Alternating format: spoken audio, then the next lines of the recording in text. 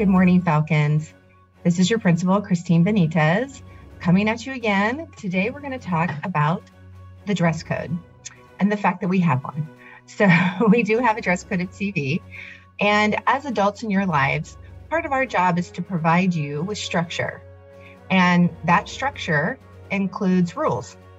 Just like when you go to a job, some of you might be working at a job right now.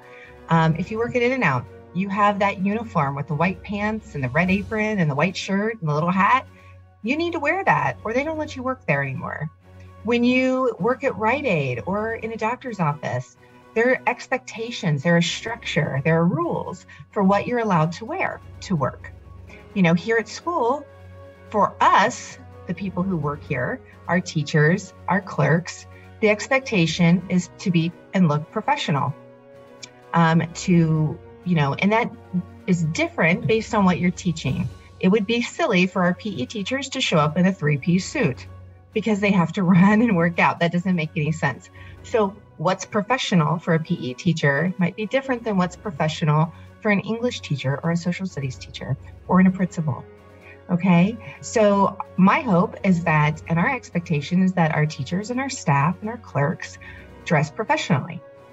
A few years back, our custodians could tell you that they got new shirts. You'll notice that all of our custodians are in light blue shirts for the district, and they have the district emblem on them, and they're supposed to wear them. So that is an expectation for their job.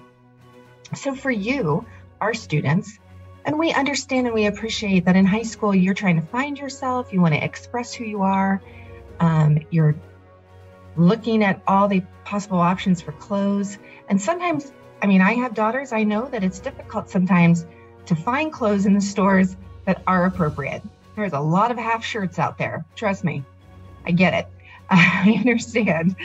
And sometimes what's popular to buy at the stores isn't what is appropriate for school. You know, we'll get to that in a minute, but certain emblems on t-shirts, certain ideas, it might be funny or it might be offensive. And so we want to make sure that we have a standard, okay? So our dress code is this. It's pretty simple.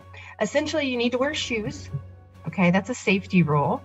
You need to wear pants and a shirt or a skirt or a dress. You need to wear clothes, okay? So everybody has to be dressed.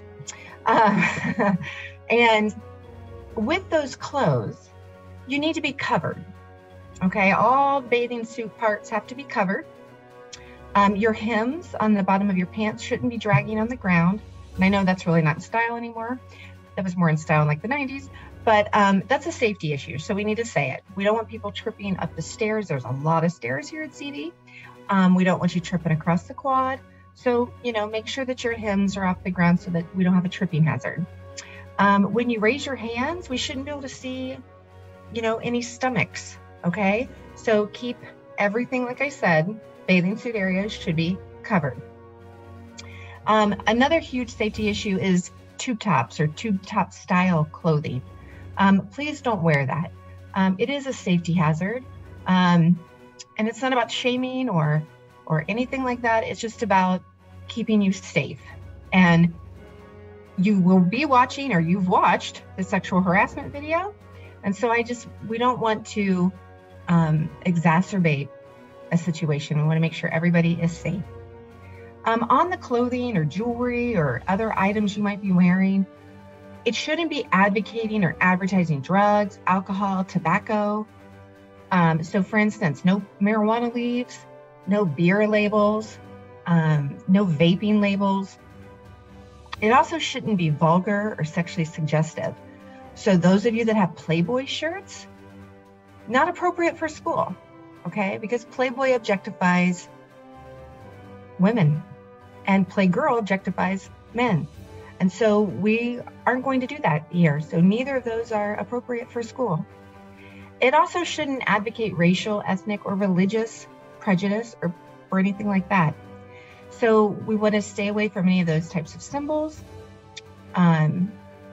because we don't want to cause panic or an unsafe situation in school based on what you're wearing.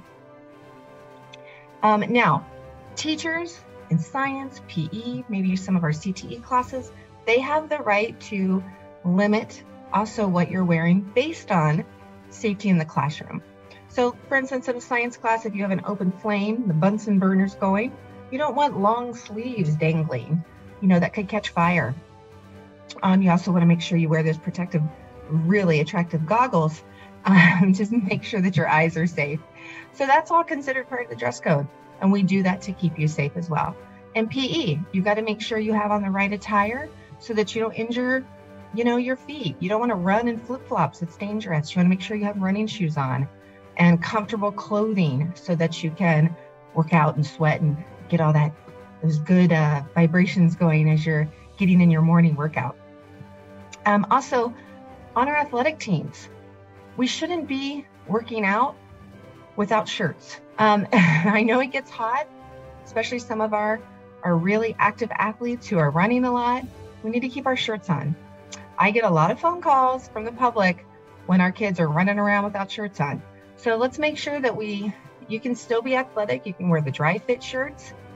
I know I do that when I'm walking around at night. And so make sure that you're wearing that clothing that is appropriate for working out. I appreciate you listening to me today. I also want to make sure you understand that if you're not in dress code, no one is going to shame you. We're not going to berate you in front of your classmates. A teacher might pull you outside in the hallway or someplace that is private and say, I'll use my name, Chrissy, you're not in dress code today. I'm going to have you take this referral up to the assistant principal's office. Okay? Come back as soon as you can. Thanks so much. They're going to say something like that. Your response, if you choose to do so, is okay. And maybe you'll be confused because maybe you don't understand. But you can say, okay, head up to the AP office and you can discuss it with the assistant principal. That way, there's no judgment. It's not, the teacher isn't arguing with you. You're not arguing with the teacher. And it's just the fact that the teacher doesn't believe you have met the requirements of the dress code for the day. And the consequence for that might be maybe the AP will say, do you have a sweater in your locker or do you have a different shirt? Can you turn that shirt inside out? Maybe we call a parent to ask them to bring you a shirt or a change of clothes or whatever it entails. But our goal is going to be to get you back in class as soon as possible. Okay, that is going to be our goal. And we want to do it without shaming you or making you feel bad, because that's not what this is about. It's just about, we're providing structure and we want you to follow the rules, to be safe, be involved, be respectful, be responsible. That's what we're here to do. Okay, so we love you and we can't wait to work with you. And thank you so much. If you have any questions whatsoever, please come up and ask me. I'm around at snack and lunch. If I'm in my office, you're always welcome to pop in and say hello. And I would love to talk to you more about this if we need to. Thank you so much. Have a great day. And remember, we are CV.